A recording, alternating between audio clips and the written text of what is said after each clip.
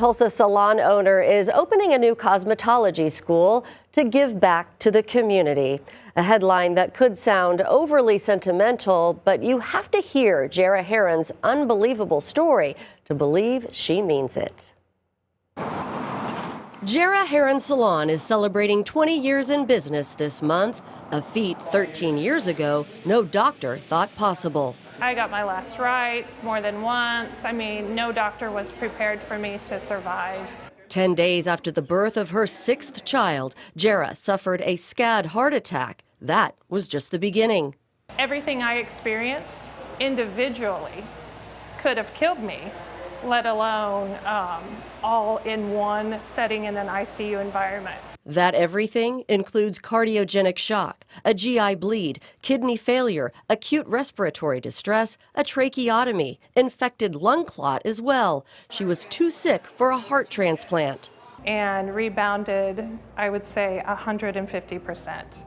To say the least, Jara went on to have a 7th child, back to activities she loves, opened 2 more salons, and now the Artisan Institute, a cosmetology school. She contributes several things, including another miraculous incident. 2 weeks before Jara's incident, a doctor at St. John learned about a cutting-edge technology called the Impella, a temporary heart pump.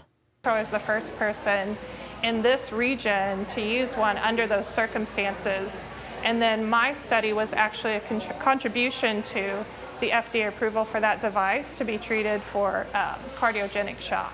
She went on to advocate for the device in a global media tour. Her other contribution, a positive attitude. I think mentally we don't give ourselves enough power of how we can be the boss of how we feel each and every day. If you're wondering, how does she do it all? Erin, I have a secret. Okay. It's called a stay-at-home husband. Jara says she wouldn't be opening her new school without her husband's support. Her newly enrolled students say she's more than just a name on a facade. She's lovely. She is super helpful and just wants everybody to have the opportunity to have like the best. Catherine Lamb was persuaded by Jara's nurturing, hands-on style. You think you can go over? She showed me the school, had the different rooms where I can really kind of have a more real experience instead of being in a huge room with a bunch of people. Jara lives with a chronic heart condition but suffered no brain damage. Her mind may be clearer than ever. You're here for a reason and you have a purpose. If Jara's curriculum includes teaching others they can accomplish the unimaginable, I think she's nailed it.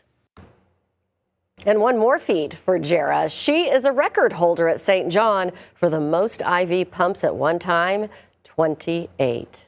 What a story.